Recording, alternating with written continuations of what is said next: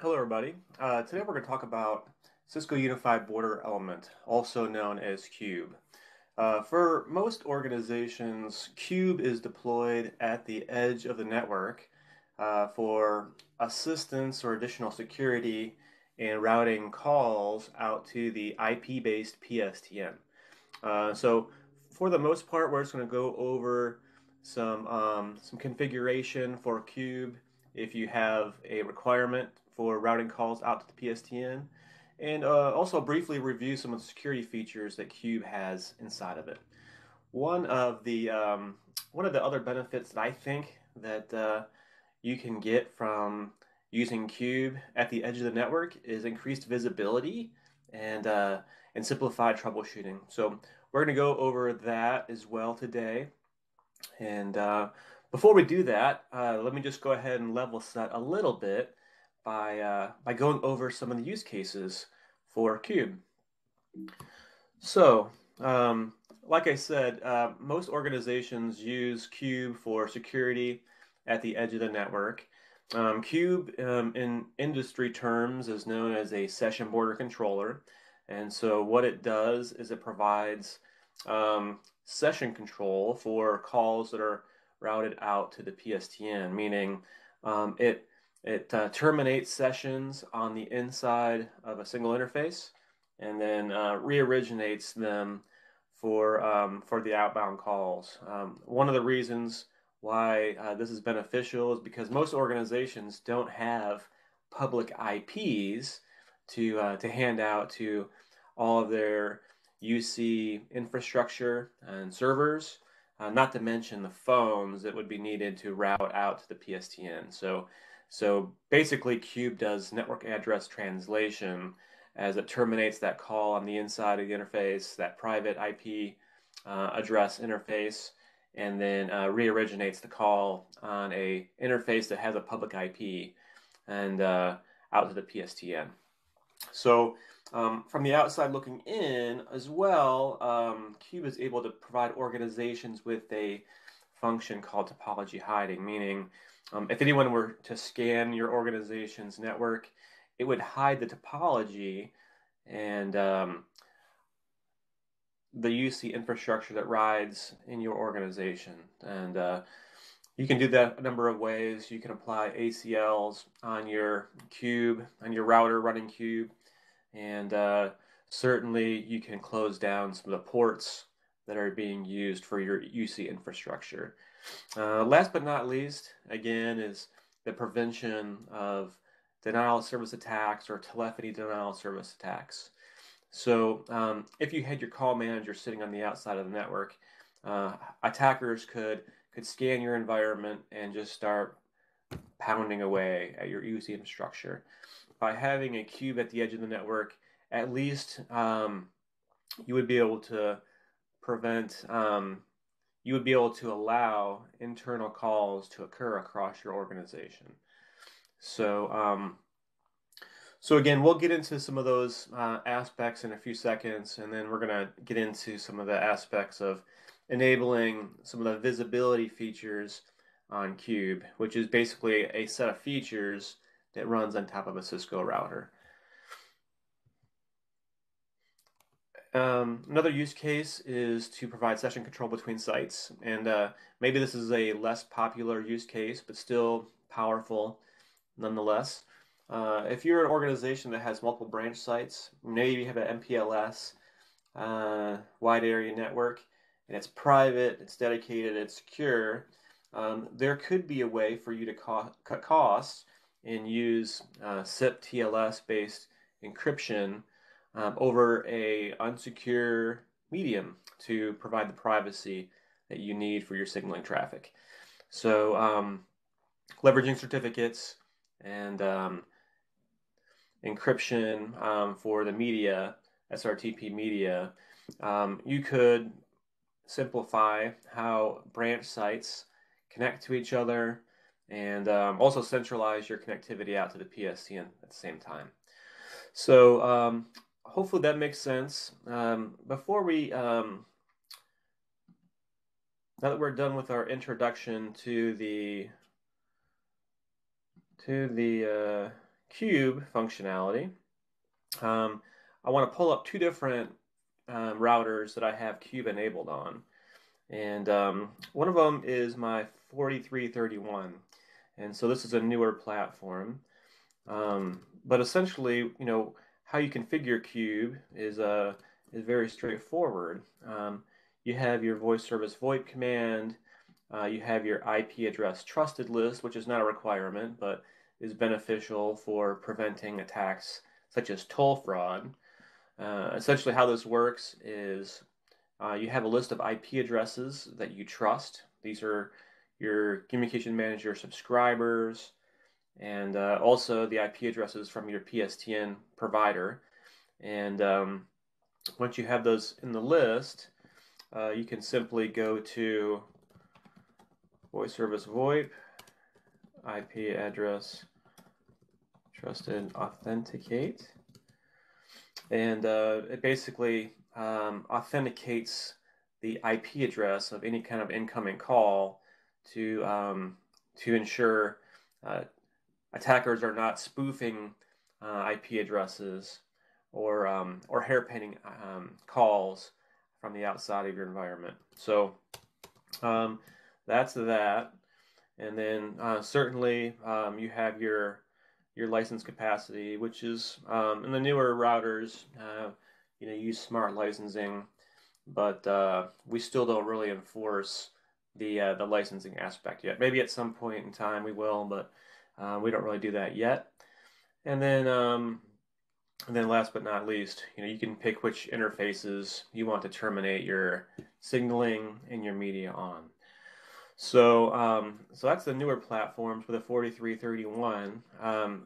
The older platforms is very similar, but one thing that is different, as an example, is the amount of deep packet inspection capabilities that comes with these new ISR 4000 series platforms.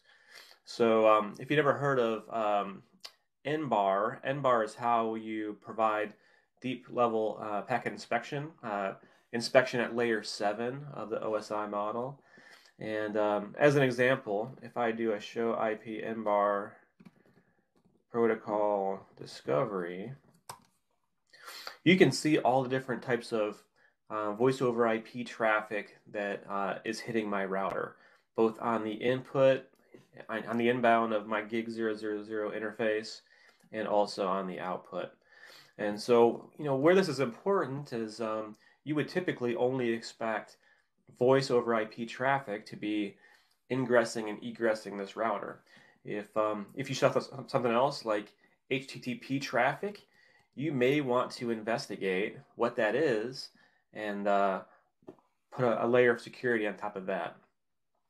So if I just compare and contrast, right, I pull up my older platform router, which is a 2911. If I do a show IP MBAR protocol discovery here, although I have UC traffic hitting these this gig 00 interface, notice I don't have true insight into the kinds of UC traffic that's hitting the router, right? Actually, how it presents itself is for like SIP TLS traffic, it's going to show up as SSL based traffic. It doesn't understand the difference between SSL and SIP TLS traffic.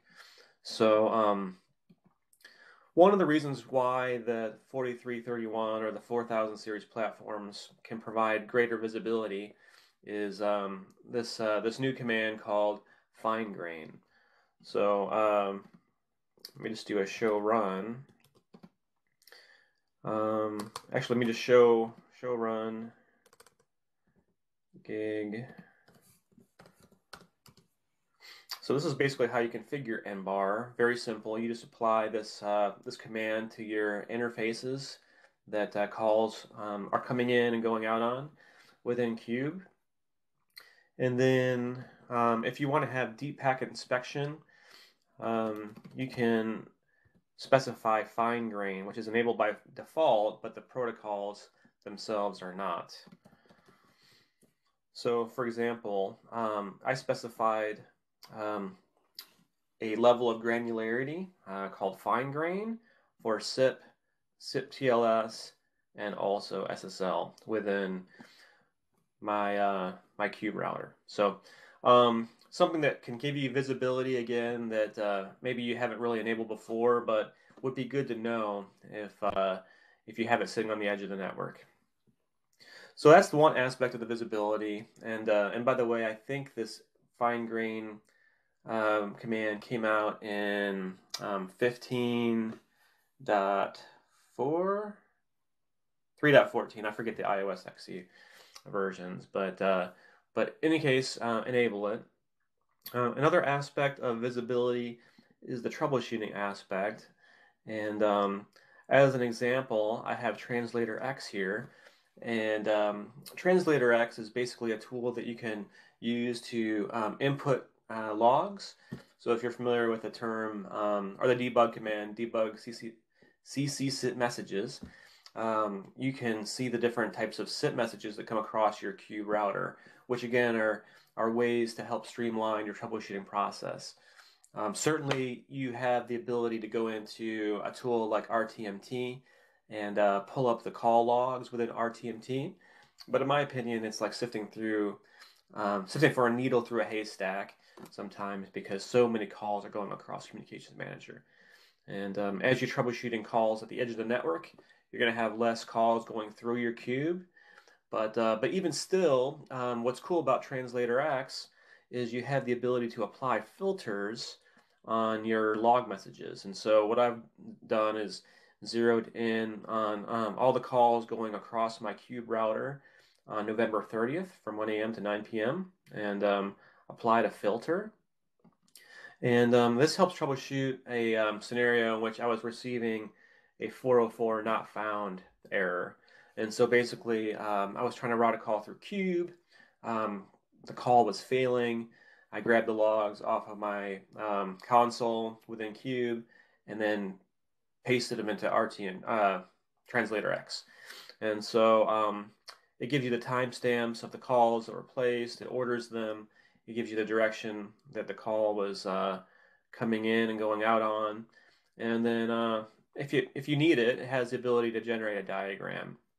So if you look at this first invite at 17:25, you can see that that a call from 3001 came into my cube router, and it was destined to 1001. That happened to be at one of my dial peers, and so I matched the dial peer, and I know that this IP address is a call manager node, and everything should have been working right, but for whatever reason the call was failing. So basically, just knowing, if I have a SIP trunk from my communications manager to my cube, the only thing that really exists between here and there, between my cube and my call manager, is my dial peer for the call routing, and then also on the call manager side, my SIP trunk. So after glancing at my dial peers, everything looked fine. After looking at my SIP trunk, I noticed I forgot to configure a call insert space with the right partition. And so once I configured a call insert space on my call manager subscriber and reset it, calls were working fine. So just an example of how Cube can be used to quickly troubleshoot an issue. In this case, I think it took me less than 5 minutes to troubleshoot. So so I mentioned dial peers. I'll pat back over to Cube here in a second because I've already kind of shown you how to enable Cube itself, and you can always verify that Cube is enabled by doing show Cube status. You can see the version I'm running and the version of Cube itself. I have this alias exec command called SDP. But the last piece is around the dial peers, and again, I don't really have it configured for the high security right now. I'm just doing basic call routing, but you have the ability to configure TLS within the dial peers if you want to do TLS sessions for that second scenario, and certainly able to specify um, port 5061, which is what TLS would typically use for SIP. And it's pretty straightforward. There are certainly other security features that you can enable within Cube, but at a high level, this is how you can provide security at the edge of the network and also session control for remote sites and centralizing PSTN connectivity. Hopefully you learned a little bit more about the increased visibility that Cube can provide you. With enabling MBAR, which is that layer 7 visibility to the types of protocols that are coming in and going out of Cube. And then also a little bit more about how to just enable Cube for providing session control, toll fraud prevention, topology hiding, network address translation. If you'd like to see any more information about this topic, such as how to configure certificates for Cube, to configure TLS connections between Communications Manager and Cube, feel free to leave me a note in the comments section, hit subscribe, and let me know what you think about this video. That's all I have for today. Hopefully you'll go on and do great things with this Cube device and configuration. Have a great day.